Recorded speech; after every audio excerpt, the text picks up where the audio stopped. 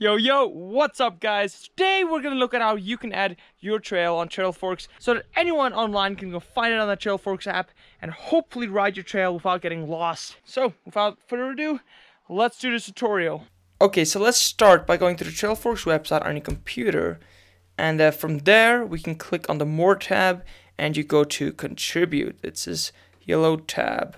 From this page you can add anything you want, from photos to points of interest to events. But in today's video we're going to focus on adding a trail. Problem is, if you just click over here, it just throws you on an entirely random map and you have to go find your location. So for me, once I want to contribute to Trailforks page, I go to Trails and I have added my region as a favorite. For you to add yours as a favorite, you can just go add regions to a favorite list and then search your region and type it in and add it. So click on that and I'll go to my region. This should take you to this map. Now, to make sure that you are in the proper riding location, you can see up here I'm in Lesotho. It goes forward, I'm in Mafeteng district. I go to Malaya and then I go to Malaya Valley Trails, which is the riding area. So we have the country, we have the state, or in our case the district, we have the city, and then we have the riding area. From here you can play around and you can add your trails. Before you do anything, go to activity type and make sure mountain biking is selected. And now you can go over to this add/edit tab and you can select add trail. This takes you to this page where you can add a trail. Now there are 4 different ways to add a trail.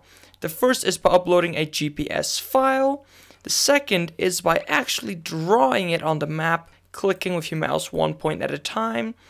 And then the third and fourth are importing rides, both from Strava, or if you use the Trailforks app, you can import a ride log. Drawing a trail on the map is best for roads because they are wide and you can see them clearly. So if you do choose to draw it, this is what it would look like. I would switch a satellite and I would just go and add one point at a time. But that's not what we're doing. For the majority of the people, they probably want to import a Strava ride. So if you've linked up your Strava before, it will just pop up like this, really easy. And this is the ride I want to choose, and you can go. It then throws you to this page. Now, most likely you didn't just ride the trail and then stop by the end. So the problem is you have to actually choose the section of trail. In order to do that, you go over to this tab called Crop. You are then presented with these 2 green tabs that you can drag, and this helps you choose which section you actually want to keep. The yellow is the part that you keep, the red is the part that will be deleted. For me, I actually really prefer using Google Satellite, so if you go up here, you can select Google Satellite, and that just kind of helps decide where you want to cut it off. Now, if you want to get really precise, there is a way to access a 3D map in Trailforks. In order to access a 3D map, go back to the start where you are in your riding area before you went to add trail. Go to the tab that says More, and way at the bottom you will see 3D map. Now, I use the 3D map to determine exactly where I need to cut off the trail, and I find it is actually extremely helpful. So this is the trail that I want to add, and I can see it going across the mountain, and this is actually a road that we climbed on. So I know the trail starts right about here.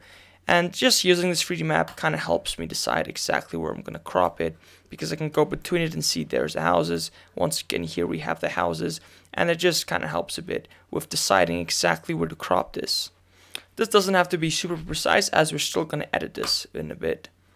So now we have this section of trail. Before we go any further, I do want to say that if anyone wants to take this a bit more seriously, please go over here to this tab that says Instructions and download this PDF document, which will explain everything to you. And then one final thing is, trails are not routes or rides, and that just means that you're simply adding a short section. If it's single track, then the section you add has to be entirely single track. You can't add one massive trail that's going between single track and double track, and it even includes the climb up to the top. This is just one short section of trail. A route is where you would tell the rider to climb up this road, use this piece of single track, connect with this road, and then go back on with this single track. All we're doing here is adding one piece of single track. Now, as you can tell, there's a bit of a mess going on here. So you can go over here to this tab and click Edit Track. And this is where I like to make it full screen. And as you can see, there's a big mess because we were filming and sessioning some of these stuff. If you wish to delete one of these white dots, you can simply click on it. Now, these gray dots become a white dot as soon as you touch it and drag it. So if you wish to add a million little dots, you just keep on going to these gray dots which present themselves in the middle, and you can just keep on adding more. And then once again, click on the white dots and they delete themselves. So all I'm going to do over here is just go through, click on one white dot at a time. Okay, so we've cleaned up this section. Now the problem is, as you can see, we went over here, but the actual trail goes down this rock garden and then connects over here. So all I'm going to once again do is delete all these white dots. Now I've cleaned this entire section up, but obviously the trail goes over here. So all I need to do is, whenever I want a new dot, I go over to this gray dot and drag it, and I get a new dot. Drag it, new dot. Drag it, new dot. And as you can now see, the trail is following the correct line. And then finally, what I like to do is just make sure that it ends exactly where it needs to end. So I'll drag the final white dot exactly to where the road starts, and you'll see it even snaps to it. You can then hit the tab that says Close Track Edit, and it is now ready. From here on out, all you have to do is fill out all this information. So let's talk about this for a bit. In our case, this is a multi-use trail, which means you can't choose any of these specifically, but you can still choose which activities are allowed. So if you don't want dirt bikes, you don't have to check that. In our case, horses are on this trail and we don't mind e-bikes at all. Then enter in your country, your sub-region, and your city and your riding area. Normally, if you've done this correctly, in the correct spot on the map, this is already filled in and ready to go. Now, for example, if I use a trail name that already exists, this thing will pop up and it warns me that this already exists. So I can just add a number that doesn't exist. Now, over here we have the difficulty. Most of you guys already know how this works, but there's a couple new things for Trailforks. We've got extremely difficult, that's double black, we got single black, we got blue, we got green, and then we got white. But Trailforks has added purple, which is a road. So as you can see, if I go back to our map, here we got a purple line, and that purple line is a gravel road. This is important for riders because this informs them on how they can access a trail. Go all the way over to the other side and you'll see it says trail surface type. And there are a bunch of options. In this case, it is single track. Now, if it's single track, you are allowed to choose any of the following options from the green circle down to the pros only line. If it is not one of these, if it is not single track, it cannot be that. It has to be white or an access road. But like I said, today we're focusing on adding trails, so it's likely single track. In our case, I would rate this as a blue. As for directions, it goes both ways. And then this is a really cool feature. You can map out the climb difficulty. This is a blue. And you can tell the rider what the physical rating is. You have easy, moderate, hard, and extreme.